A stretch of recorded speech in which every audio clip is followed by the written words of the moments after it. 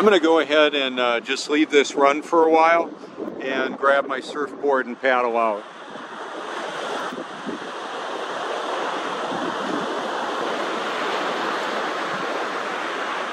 One of the things that I wanted to show you too is just beautiful, and you'll be able to see it on the zoomed in version later, is the fact that the light hits the mirror, the glass on the buildings, and reflects it like a mirror.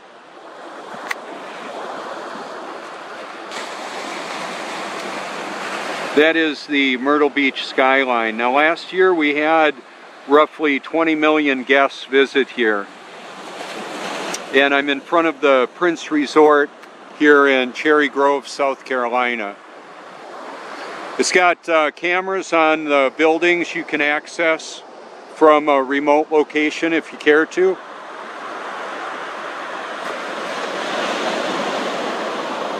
Or you can come and visit. Beautiful place.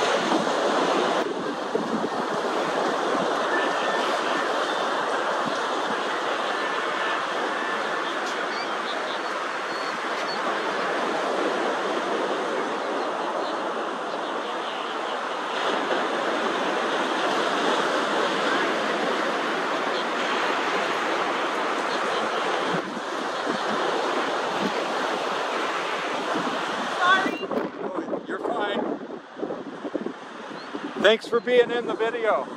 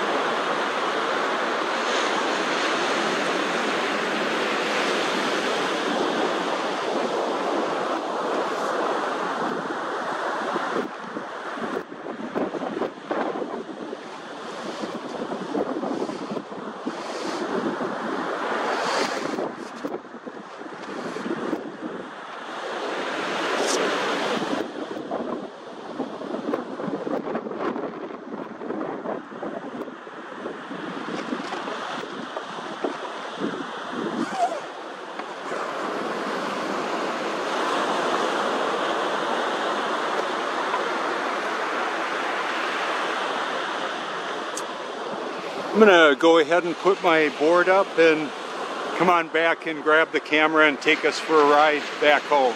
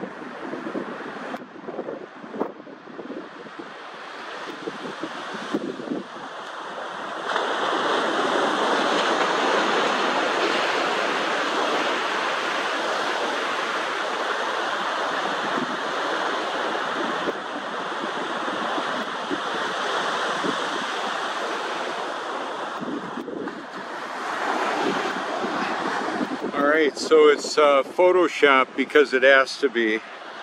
Let's see if I can, yeah, there I am. I sent a shirt like this to Elon Musk, and the Roadster on the, or the Cybertruck on the back that I ordered as well, the tri-motor.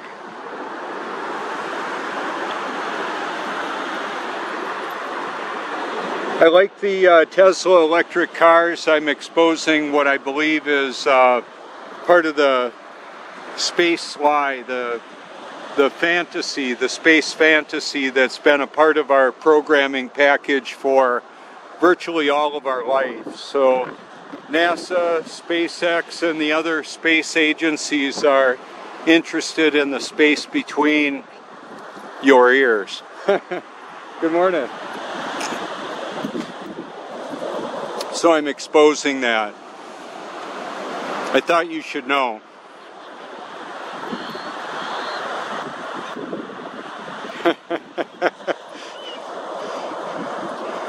I don't reckon he's ever caught any of them, has he?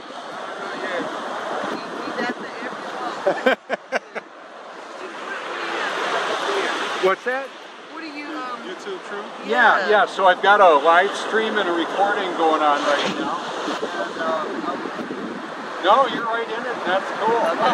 If you want to see it, if you want to see a picture of my channel name, where are y'all from? So at Raleigh was where I got. If you want to step on over here, then the camera can hear. You don't need to be on it if you don't want, but you're from Raleigh, right? Okay, so 3 years ago I was at the first Flat Earth International Conference. Oh yeah. Okay. Oh yeah, you knew about it then, right? Oh yeah, it's a big deal, man. We don't live on a spinning water ball hurling through space. Wow.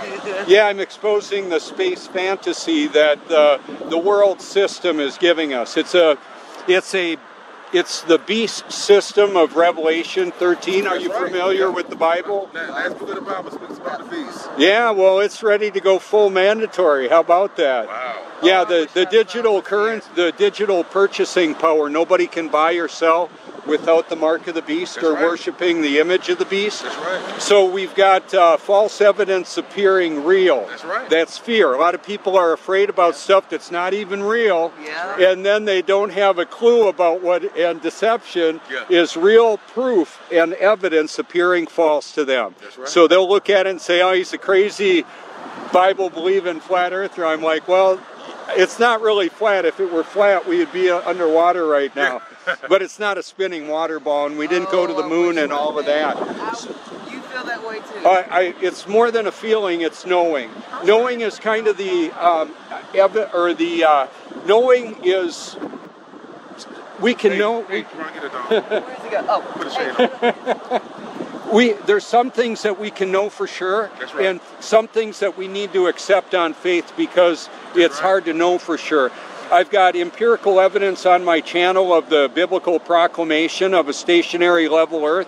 I've got archaeological evidence of the Noah's Ark being found in the mountains of Ararat. That's right. And a lot of evidence of that, including a digital audio Bible merged with the beauty of creation as well. That's right. That's right.